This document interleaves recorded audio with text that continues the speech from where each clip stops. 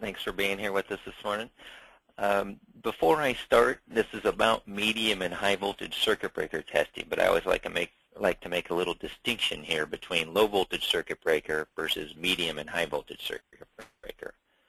With low voltage circuit breakers, these are below 1,000 volts, and they'll trip on their own when there is enough current put through them. So the timing test is actually performed at real life currents, where you inject current through the machine, and it actually, depending on the type of test you're performing, it'll do a electromagnetic trip or a thermal trip, but it'll trip due to the current going through it.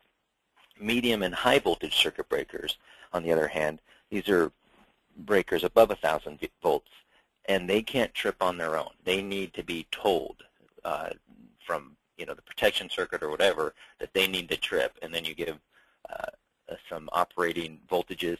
Current flows through the trip or close coil, and this is what operates the breaker. So these are tested at low voltages, low currents, with a time and travel analyzer. So what we'll talk about first is the types of circuit breakers we can see out there. And after that, we'll go on to time and travel analysis. But first, we'll talk about live tank and dead tank circuit breakers. And you'll notice that both have very similar insulated mediums. You can have vacuum in live tank, you have vacuum in dead tank. In live tank, you'll have something called a minimum oil circuit breaker, whereas dead tank, you'll have something called a bulk oil circuit breaker. There's something over in the live tank called air blast that there's nothing analogous over in the dead tank circuit breakers. But you'll both have SF6 circuit breakers and circuit switchers in live tank. Then you'll have dead tank, GIS, or hybrid type circuit breakers over in the dead tank realm.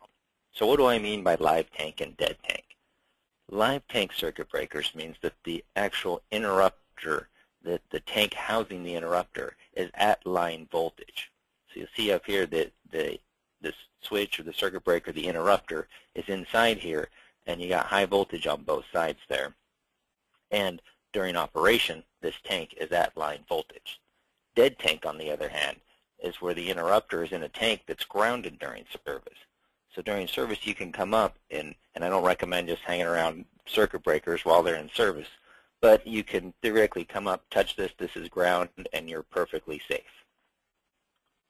So what do we have in different types of circuit breakers? One thing to consider is the number of breaks per phase. You can actually have anywhere from 1 break per phase, and so a total of 3 breaks, 1 for each phase, up to 16 breaks per phase. So as the voltage increases, the number of breaks increase as well. As you'll get up to maybe 1 or 2 breaks, or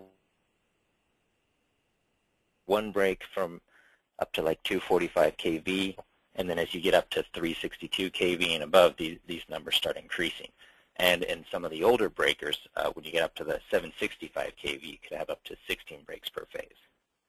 Now, when I talk about breaks, these are the main contacts. You can also have a resistor in there, and so you could theoretically have 16 main contact breaks and 16 resistor breaks per phase. Now, a dead tank circuit breaker, from the field testing perspective, you only have 1 break per phase. You go off, you'll just see the bushings and hook to both sides. But internally, these can actually have anywhere from 1 to about 4 breaks. Same thing with bulk oil circuit breakers. From a field testing perspective, they're 1 break per phase, but they can have multiple breaks inside. Live tank circuit breakers, on the other hand, you get to see how many breaks they have right there in the field, and you can test each break individually and hook up to them. So here's an example. On the left, we have a dead tank circuit breaker. So you have your 3 phases, and the tanks are kind of hidden by the cabinet, but your 3 interrupters are there. And that's 1 break per phase. On the right here, we have a live tank circuit breaker. And so now voltage comes in here, goes down, comes out here. And so this is live tank, but 1 break per phase.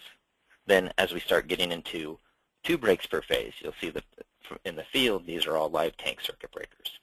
So this one, you have 1 interrupter here, another interrupter here, times 1, 2, 3 phases. Same thing here, 1 interrupter on one side, 1 interrupter on the other side.